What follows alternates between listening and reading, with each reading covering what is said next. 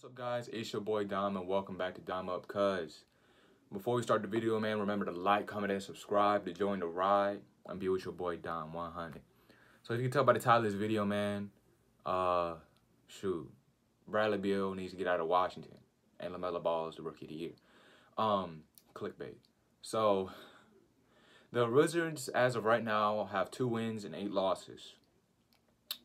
Bradley Beal, as of right now, had put up 60 points against Philly and 41 against Boston. The sad part is they still lost. They actually still lost. Ain't no way. What in the world, bro? I feel like this team is bad, really bad defensively. I think they gave up like 48 points against the Heat. So and Bradley Beal wasn't there. So this team was just bad to start with. I feel like this team isn't good. I mean, with the addition of Russell Westbrook, so what? This team has such bad defense but an okay offense that they're going to be able to go back and forth their whole game, right? They're going to be able to go back and forth and they'll be like, yeah, whoop-de-whoop-whoop. But what is it going to happen in the clutch when, y'all down by 2 with 2 minutes left? What are y'all going to do? Russell Westbrook, he has the IQ of a peanut when it comes to the clutch. Bro just chucks up a shot and prays it goes in. Thunder out of timeouts. Westbrook the deep 3 off the heel of it. Bradley Beal, he tries, but sometimes he misses.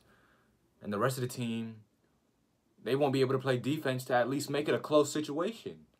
So, yeah, man, Bradley Beal needs to get out of Washington. It's vital, bro. It's vital that he gets out of there.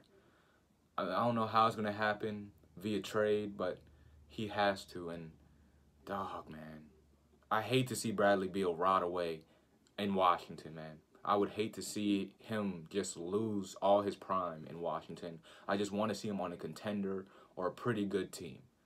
So let me know about your thoughts about Bradley Beal. Should he ask for a trade, demand a trade, or should he just wait out the storm and hope something good happens? Let me know in the comments below about that. Now, moving on to LaMelo Ball. LaMelo Ball, to me, based on his performance last night, is the Rookie of the Year. With LaMelo Ball being one of the most anticipated rookies coming into this season, he really didn't live up to the hype in his first game. Many people say he hasn't lived up to the hype until last night, where he shows what he can really do. Because in his first game, we all know the infamous 0 points in his first rookie debut.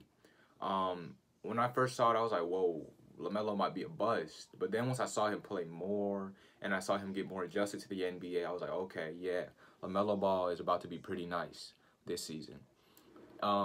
And I feel like that performance he put up last night really catapulted him into #1 first place in Rookie of the Year voting. I think last night he had 22 points, 9 for 13 shooting. I think that's his best shooting performance as of late. He had 3 for 5. He's 3 for 5 from 3, so that's his best shooting performance from 3. He had 12 rebounds, 11 assists, and a steal. This was against Atlanta. He had 31 minutes, so he had way more minutes. So they played him more minutes that game, which I think is vital for his development and for his experience and for him to get better. He needs to play a lot of minutes. He had a 5-minute increase from the Pelicans game. So I'm really high on LaMelo Ball right now. I feel like if he keeps doing what he's doing, he's going to be Rookie of the Year, Rookie of the Year favorite, and maybe even unanimous Rookie of the Year. So let me know your thoughts about LaMelo Ball and his Rookie of the Year status in the comments below, man. Remember to like, comment, and subscribe to join the ride and be with your boy Dime 100. And also, my TikTok. I made a TikTok in the description below. Had 2 videos on there now. Also, go follow my Instagram, woo everything about. Peace out, 100. Also, how can you like the video and not like it? 100.